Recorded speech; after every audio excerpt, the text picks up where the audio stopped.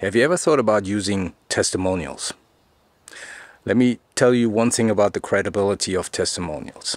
Testimonials are a very great way to crank up your communications.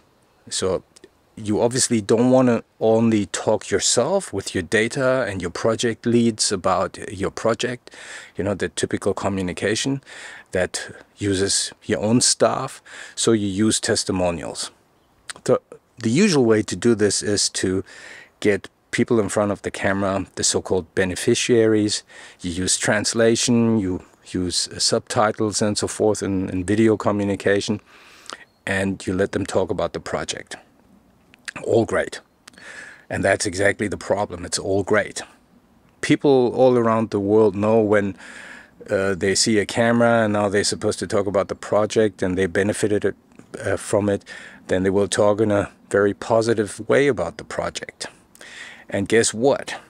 People out there are very media savvy nowadays. They do know what's happening. So they know that this person is sort of in a certain way positive towards the project.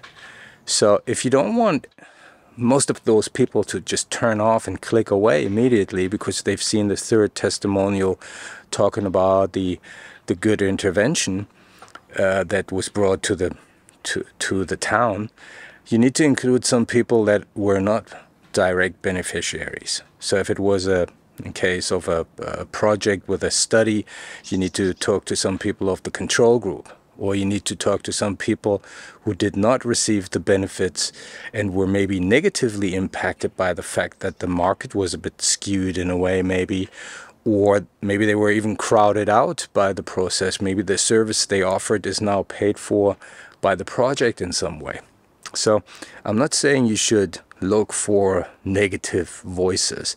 What I'm saying is use some people that were a little bit critical and that are raising your credibility by including them because they have some critical aspects to say.